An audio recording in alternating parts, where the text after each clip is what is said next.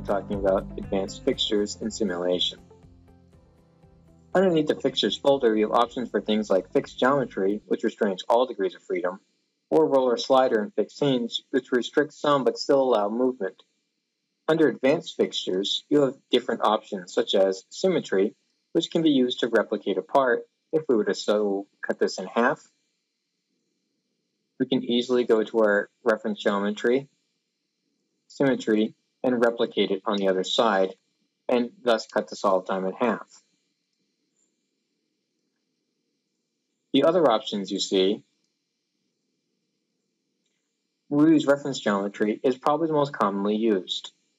With this option, you can pick which face is restricted in all degrees based on a direction that you indicate, such as I can tear this entire assembly apart by picking that face, picking a plane for my direction. In this case, I picked the right plane, so to tear it apart in the X direction, I would want to go normal. So select normal, and then I can enter in a displacement. I can also enter in direction 1 and 2 and indicate any displacements. If I leave them on, but leave them at 0, that means that it's very similar to roller slider, that they can't leave that particular position. But remember, you do have to click the flag on for the particular direction, and your direction is determined by your plane.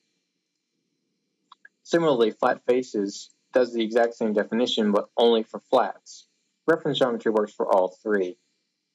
The other options are cylindrical faces.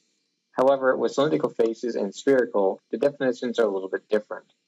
With cylindrical faces, I have the option for radial, which means that it cannot grow or shrink from that basic size, circumferential, which means it cannot rotate, and axial, which means that it cannot go normal to, in this case, it cannot leave this particular hinge position in the Z direction.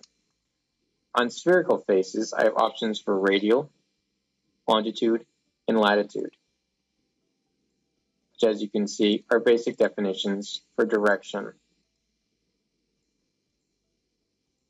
for my spherical face. Using these, it's easy to determine your degrees of freedom and also put in pre-specified displacements. Any more questions? Contact support